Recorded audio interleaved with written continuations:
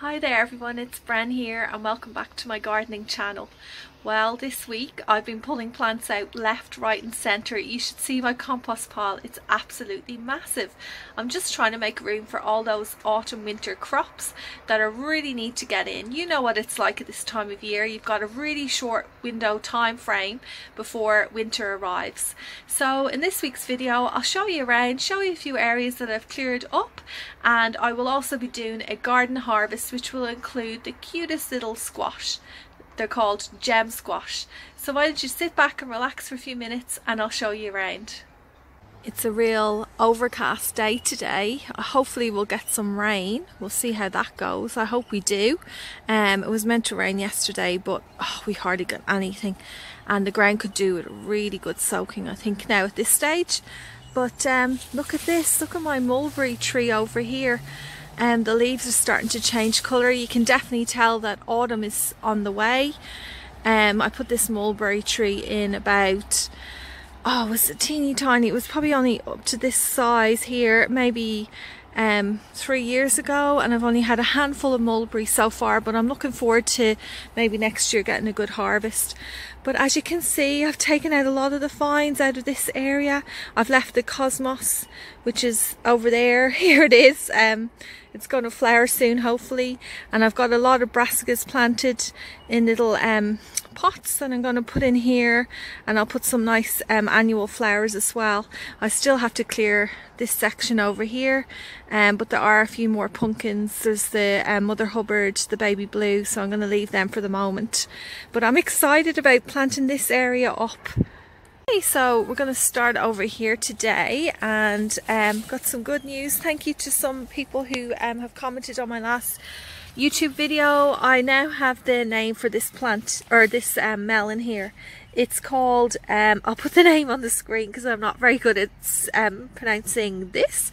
It's Spanish, so it's a Spanish melon, and it's called Piel de Sapo, which in Spanish means frog green, which you can kind of understand because it's kind of got a kind of like frog skin appearance, doesn't it? And it's quite firm, and it's got ridges as well. It does have other names called Santa Claus melon, Christmas melon, and actually when I was reading up about it in Australia, some of the growers have actually given it a nickname called a croc melon, which you can kind of see. It probably does look a bit like a crocodile skin as well. First goodie in the basket today, and later on what I will be doing with this is I'll actually cut this open and give it a taste test and let you know what it's like.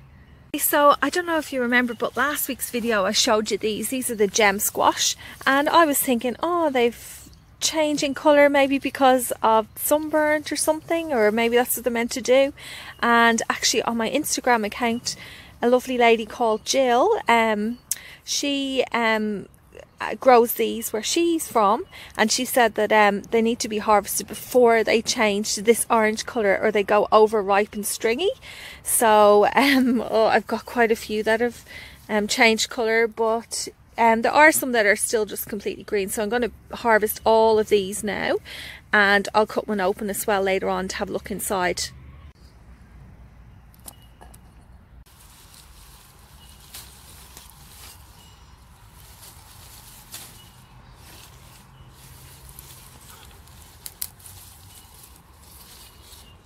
So what I loved about these was the idea that they are like single kind of portion squash or pumpkins. They can just cut in half, put a filling in it, and then just like roast them in the oven, which, you know, I'm all for easy cooking, to be honest. Just spotted one over here. It's made its way up this tree. Do you see it there? Oh, I hope there's no spiders. Let's see if I can yank it off. There we go. Oh, cool. That one's actually just all green, so I'll be able to do a bit of comparison between the full green one and the one that has a bit of orange. So I got 10 in total off the one vine, which is pretty cool. I mean, there's 5 in my family, so we have 2 each, I guess. Okay, so next I'm going to pick some more of these little tomatoes that I have here. I'm going to forage for them. See, there's plenty there. These have all self-seeded, so I'm going to pick a big bowl of them. About these, even though they're really small, you can just like pick off the whole truss like this. It just makes it a bit easier. Got quite a few there, and I still have some more left just around on the ground. I reckon they'll keep me going for a few more weeks, the rest that are left on the plants. But for the moment, these make a lovely snack, and I'm going to bring them inside. My kids really like these ones.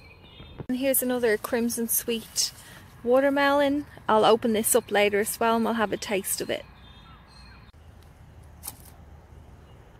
Now over where the raised beds are, as you can see, I've made some teepees here, and there's going to be some back there, and I'm going to put my trestle in this section here for the entry, and there's another exit entry over there. I'm going to make another one for there too.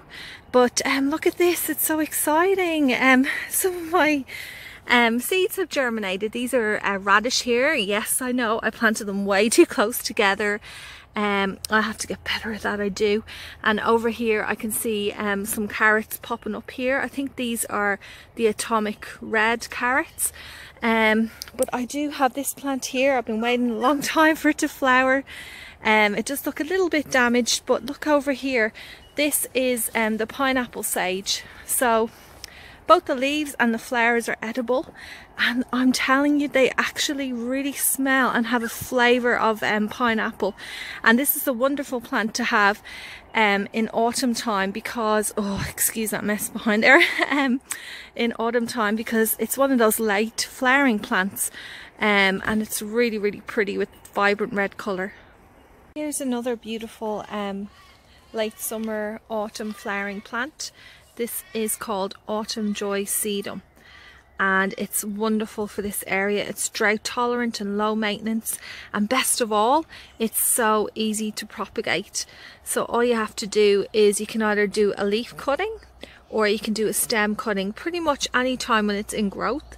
I wouldn't really be doing it now because it's got the flower heads on it, but I would probably do it a bit earlier when you see the new shoots coming up. So it's a perennial plant, and oh, it just has these beautiful coloured flowers. I think, and they're all like individual flowers, and it really attracts pollinators like bees and butterflies. They absolutely love it. So the next thing I'm going to harvest will be these. These are golden zucchinis. Really gorgeous. There's quite a few there. This one here I'll harvest off. I did bring a knife, but I might just see if I could twist it off. Oh, without breaking anything. Yep, there we go. Isn't that lovely? Look at the stripes, the pattern on that one. I'm going to be saving seeds from this one for next year. These zucchinis here, I planted them a bit later in the season, so I did a bit of succession sowing, is where you try and extend the growing season by planting some crops at various stages. I'm going to take this other one off. I did have other zucchinis growing, but I wanted to show you one that I let grow to a larger size so I could save the seeds. Oh, don't let me wreck this plant. Oh, there we go, got it. Okay, I'll put this one in here, and then I will show you the other zucchini.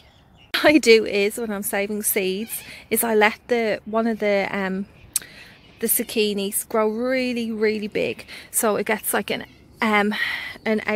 outer part of it gets really hard.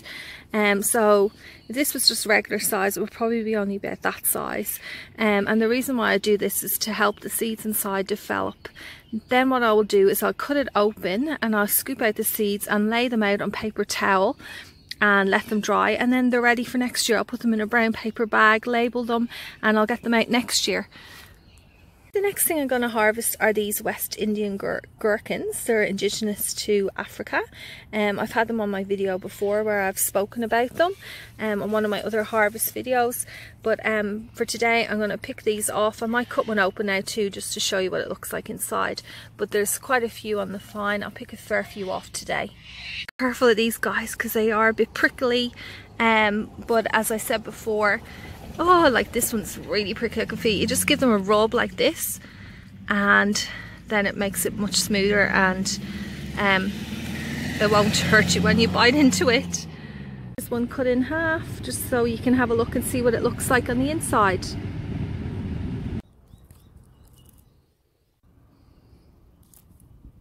There you go, there's the harvest for today. I'm pretty happy with what I've picked.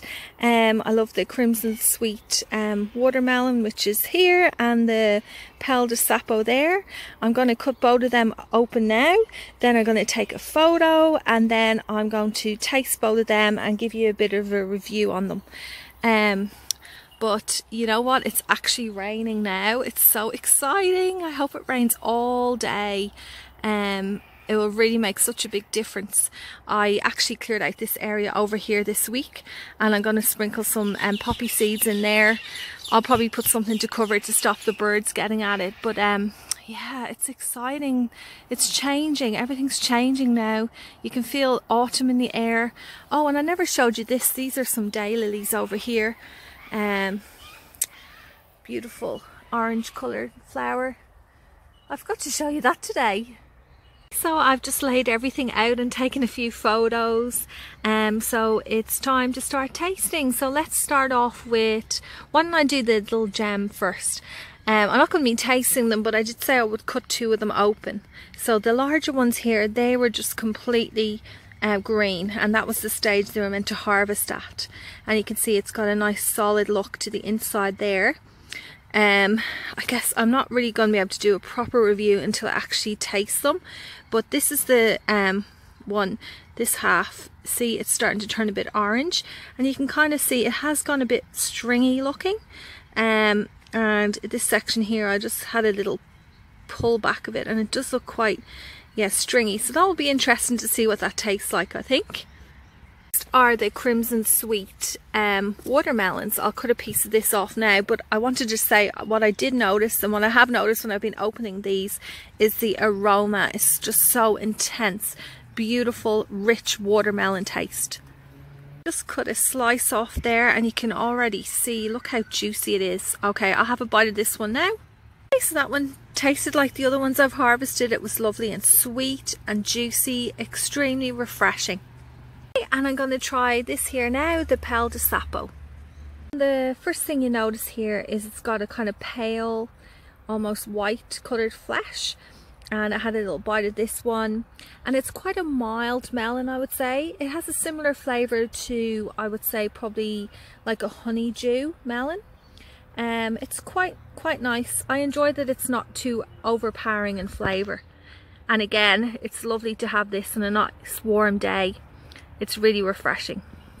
Thank you so much for watching this week's video. I hope you enjoyed watching me harvest these goodies and showing you a bit around the garden and what's in flower at the moment.